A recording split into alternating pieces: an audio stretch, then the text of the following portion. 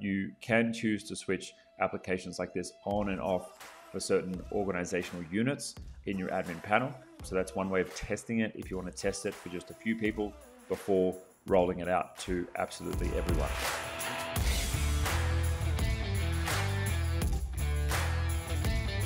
How do I access the Google Workspace Marketplace?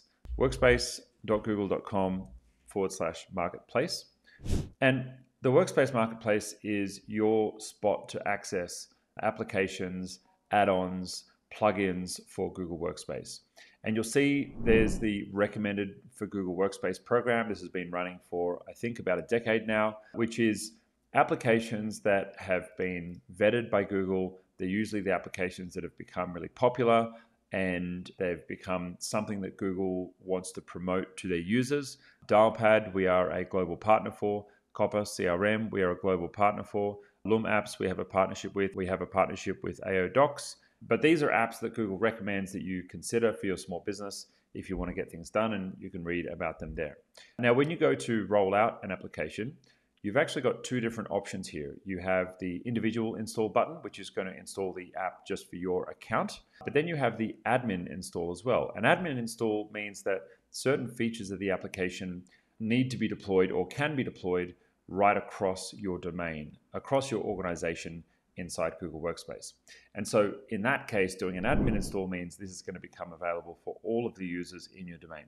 So be mindful if you want to click that admin install button that there may be pop-ups on your staff machines and they might not know what this application is. You can choose to switch applications like this on and off for certain organizational units in your admin panel. So that's one way of testing it if you want to test it for just a few people before rolling it out to absolutely everyone. The other way to get access to Marketplace or the tools in the Marketplace is if I open up a document. If I go to extensions and then add-ons, you'll see there's a Get Add-ons button here. And this also brings up the Marketplace. And specifically, it's going to look for applications that work with Google Docs. So you can see I've got options here for online signatures. There's a ChatGPT plugin. There's a few ChatGPT plugins.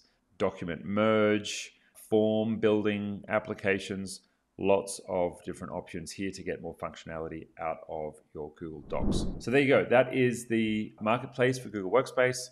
Great place to go to add additional functionality. And let me know what your favorite tools are. Drop it down in the comments below.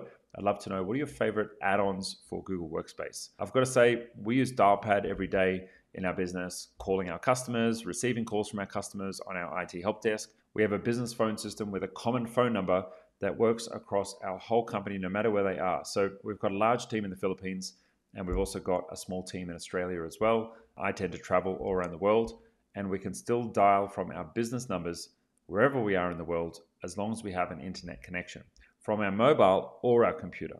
So great tool there. That's probably my number one out of the Marketplace, but there's lots of good options there. If you need more help with what we've covered in this video, IT Genius provides support services to businesses all over the world with problems just like this. Click the link below to get started.